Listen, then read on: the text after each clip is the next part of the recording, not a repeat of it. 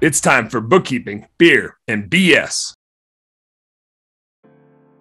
For a long time, I didn't appreciate the admin role in the business. And it was just in my mind that it's a deadweight cost and we need to minimize it. And so I would push it off. If I was like scaling a business, I would add administrative resources the latest. As I've screwed up a lot of businesses and lost a lot of money over the years, I realized that that was probably like the biggest mistake I've made, is waiting too long to add admin resources, because all that would happen is I would end up doing the administrative work.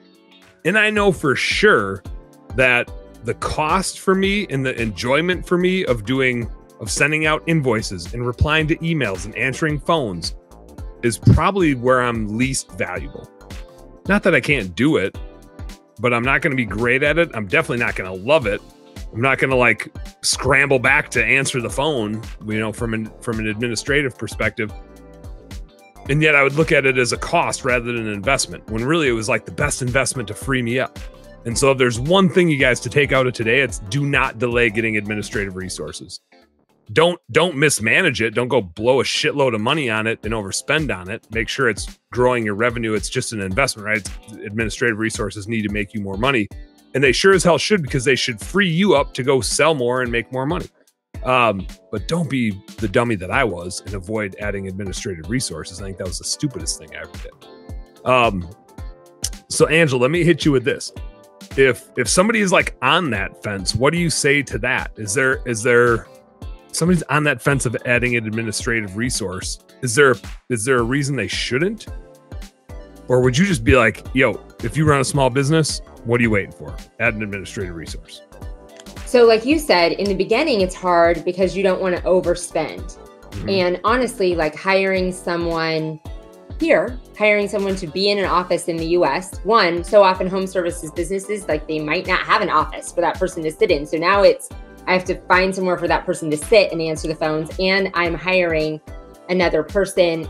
Can I absorb that cost? Whereas with a virtual team member, you're not having a physical space and it's a lot less significant cost. When getting off of the fence, I would say this is the easiest position I do, different than an executive partner, to match up the ROI with the cost of a virtual team member and replacing the admin for two reasons. One, like you said, you free up yourself. Many people think they can do the admin role and they can do it at night when they get off the truck. Which they can, but like, I haven't talked to one entrepreneur yet that's like, man, I can't wait to get home and send out my estimates for the day and all my follow-up invoices and check my email. Nobody, exactly. I have yet to I've run into more business owners that have said, I like doing bookkeeping. I've run into more that have said that than said, I love to get home and send out invoices and do other administrative work. So for all the client-facing things, that's where you can see the immediate ROI, because you are absolutely missing it if you don't have a dedicated person for it. Mm-hmm. You can't, and this is what people tell me, these are the conversations I have, right? You're on the roof, you're in the yard, and you can't answer the phone at the same time.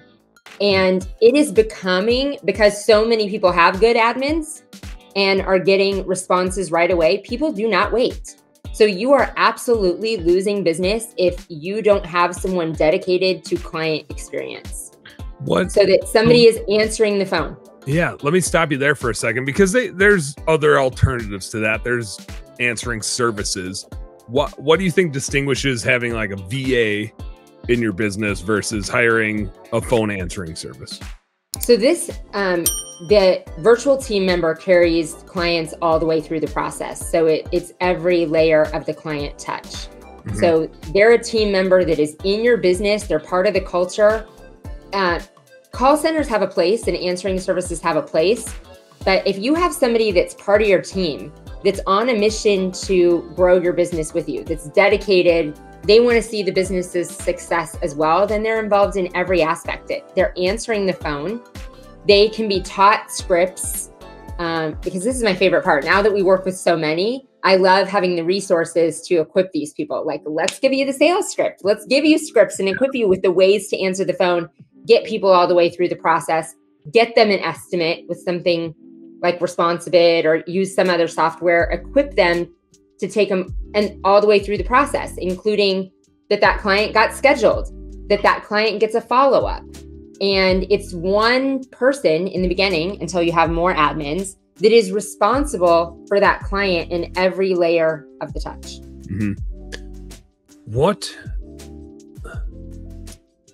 is there a point where it's like too early for somebody to get an admin, or is it right when you start a business you should get that admin role? Is there a point in time where it's like for sure by here, but here's the normal impetus where somebody goes, oh shit, I need some administrative help?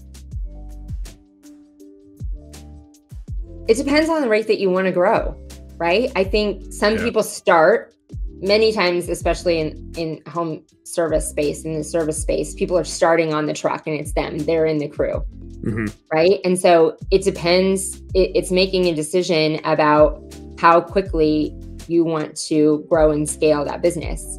If you're not putting anything into marketing and growing and you're just starting, no one's calling. There aren't any clients. So there is that tipping point of, okay, I am all in and I'm going to do some marketing and we're here, that you want that person, that if they're going to be fed, if you are also dedicated to marketing and growing to feed that person, or you've spent a season growing and now you have clients, and once you have those clients, they need taken care of and can be grown into referrals and continuing to get your phone to ring. Hey, what's up, business nerd? Thank you so much for tuning in. I hope you learned a heck of a lot watching that episode.